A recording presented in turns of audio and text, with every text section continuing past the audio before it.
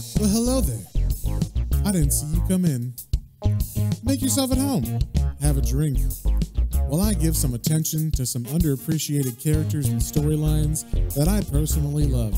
And I hope you grow to love as well. Hey there, everybody. Welcome back. Today we're reading Swamp Thing number 103. But before we get into that, just a little catch up on the last couple issues. Swamp Thing has recently come back from getting all the ingredients needed to give his daughter a body again. So Swamp Thing, his wife Abby, a woman named Brenda, a shaman friend of theirs, and of course ghost baby Tefe, had begun performing the ritual needed for Tefe to grow her body back. But unknown to them, Matango, the god of the gray, the lord of fungus, or whatever other titles you want to give him, he sent his main apostle after them inside of the house in the swamp, and also possessed a bunch of other bodies and created a bunch of other apostles for him to control. And they all together went to go attack the house where this ritual for Tefe's body is going on. So once they attack, Swamp Thing has to split himself into two, which is a new power that he never did before, so that's kind of cool. And then he fought off the apostles, but unfortunately a hole blew in the side of the house during this battle, and the main acolyte of Matango was able to get his fungus-covered leaves into the house, and they land on Tefe's body as she was growing it, which of course corrupted the new flesh, so Swamp Thing had to rip Tefe's soul out of the new body before it got consumed by the fungus. And just as the main acolyte entered the house and Swamp Thing and him were about to throw down, in the background of this issue, there was a hurricane going on in Louisiana. So that hurricane actually blew in and hit the house and all the acolytes before they could overtake Swamp Thing and his family and friends. And that is where we left off on the last issue. So first things first, we got the cover here for issue 103. We see Swamp Thing and Abby are looking like they're about to kiss. There's like a weird white aura around them. It's like a close-up of their faces, so you can't see their bodies at all.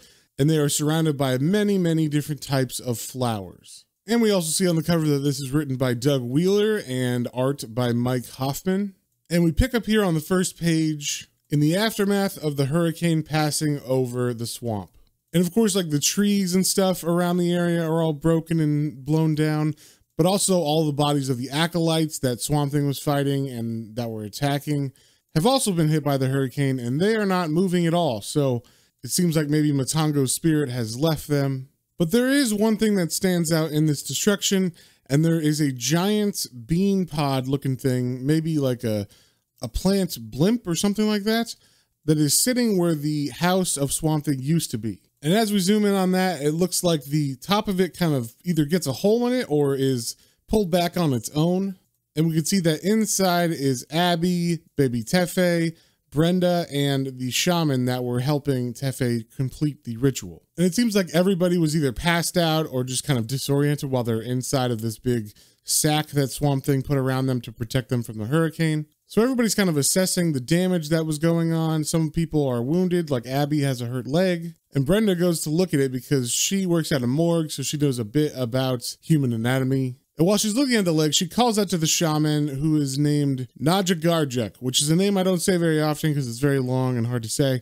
But I will say it now because this is the last time I have to say it, because it turns out that Najagarjuk is actually dead. And this is kind of messed up, but Abby asks how could this happen if he was inside of Swamp Thing's body with the rest of them?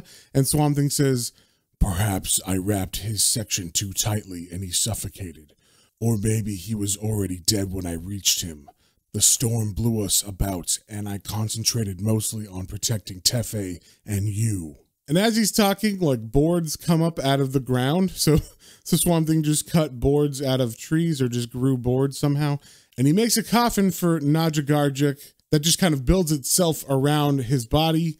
And then Swamp Thing sucks that coffin down into the swamp. And when Brenda sees what's going on, she's not very happy about it. She says, "You're just going to bury him like that? No words, nothing? After he came down here to help you?" And I should say that Swamp Thing has not grown a body yet. He's just a head that has formed on top of a stick. So Swamp Thing doesn't argue with Brenda. He just says, "We haven't enough time now. Najagarjuk said we need to take Tefe to a safe place. The threat to her is not gone. The hurricane destroyed Matango's followers, but perhaps not all. There are blind spots in the green that I cannot look into, similar to those that surrounded Matango's followers. And as he's talking, Brenda has been looking at Abby's leg and sees that it's not broken or anything. It seems to just be a sprained knee. So instead of growing a body, Swamp Thing is still just a head on a stick, but where Abby's laying with her legs stretched out, Swamp Thing grows 2 arms and kind of sets them in place and holds them down and proceeds to make a splint for her so that she can stand at least. So because Swamp Thing cannot see Matango's followers, he knows that Tefe is still in danger. So he suggests that they should bring Tefe to the Parliament of Trees in the Amazon because they can protect her from the power of Matango. And Abby is not happy about this. She says, "How can you even consider handing Tefe over to those bastards? And who is Matango?" So it seems like Abby's pretty out of the loop here because, I don't know, we've been battling Matango for a couple issues at least. But I think this is more of a chance for the writer to get some exposition across to the reader. So Swamp Thing actually breaks down Matango for Abby/us. And he says, "He is the ruler of the gray, of the fungus-based life. Those who attacked us belong to him. It was their leaves and molds that forced me to rip Tefe out of the body she was building. The Parliament is the only place on Earth with defenses against Matango, and Matango is the force Najagarjuk warned us of. They will help us. I can't transport you through the green, but I can carry Tefe there. It will only take a few minutes for me to leave her with the Parliament and return here. And you and I can travel back to Brazil together by some other method. It is Tefe that Matango wants, and he is too powerful for me alone to protect her." So as Swamp Thing is talking, Abby stands up and she is holding tight to Tefe's little ghost body. And while Swamp Thing is explaining all this to her, she, looks down and begins to cry, but she knows what she has to do. She has to allow Tefe to be safe, so she agrees to let Swamp Thing take Tefe to the Parliament. And before anything else could be said, Swamp Thing takes Tefe's spirit and brings her down into the green with him so they can go to the Parliament of Trees. And as they leave, Abby kind of whispers to herself, "Hurry back, Alec, hurry back. Tefe, I love you." And we see the name of this issue is called Exodus. So as she's whispering that to herself, we see in another area of the swamp, the head acolyte has awoken and is raising himself from the water. And this is the main one, the one that just has a human body that's gray and has branches coming out from where his head should be. So out of all the acolytes that could have survived, this is probably the worst one because he is the most powerful. And as he wakes, we do see something interesting on his branches. I guess maybe because he was in the water, his branches are starting to sprout little leaves. I'm not sure if this has too much significance, but they definitely show it on here, and I'm not sure if it's going to lead to something else later. So as he rises, his narration says, "Oh my lord, sweet Matango, so lonely am I. I feel your touch, your sweet numbing sting. The world is bare without the cloak of your presence, a dullness of colors without your splendorous gray. I have seen through your eyes, and now am blind without you. Don't forsake me, my lord. My tears blown into the winds."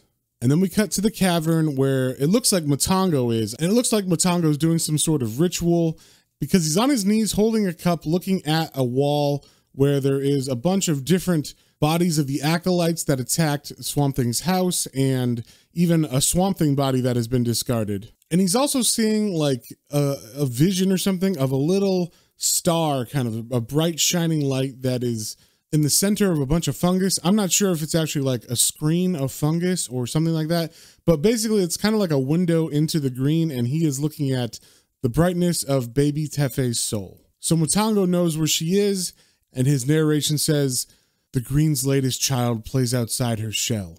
The glare of her existence must be dimmed and absorbed. Choose a sleeper to awaken from the chamber of dreams." So Matango goes to this chamber of dreams, which is just a wall of a bunch of the acolyte bodies and also a couple of Swamp Thing discarded bodies that are just like tied to the wall of this cave by a giant root system. And he goes over to one of the Swamp Thing bodies and he looks at it and it begins to animate as he takes it over. And then we get some panels of Swamp Thing and Tefe in the green. And this is like an interesting way of showing it. They show it kind of like it's an undersea world where he's swimming through the green, but it seems like it's much slower than he's ever traveled through the green before. And like I said before, Tefe is being watched by Matango. So we see Matango's narration say, "The child is headed towards the heart of the green. You must stop her and eat her." And then we cut back to the cave where we see Matango is talking to this animated Swamp Thing body. And that body has pulled itself off the wall and is now standing in front of Matango. And Matango has that cup that he had earlier.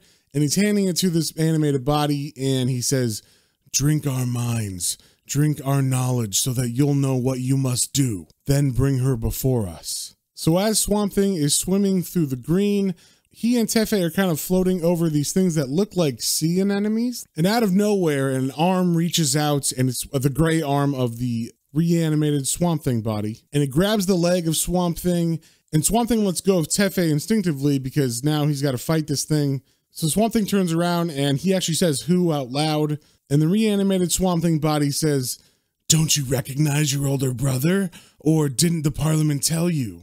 And then while Swamp Thing's struggling with him, we see Tefe has gotten too close to some of the other sea anemone looking things, and her little caster spirit is being pulled into them as well. Like the arms of the anemone are actually wrapping around her. So Swamp Thing sees this and he yells out for Tefe, but he can do no more than that because he is now sinking deeper and deeper into this anemone. It's pretty much acting like quicksand, where the more he struggles, the more he goes into it. And finally, he actually does get pulled into this anemone.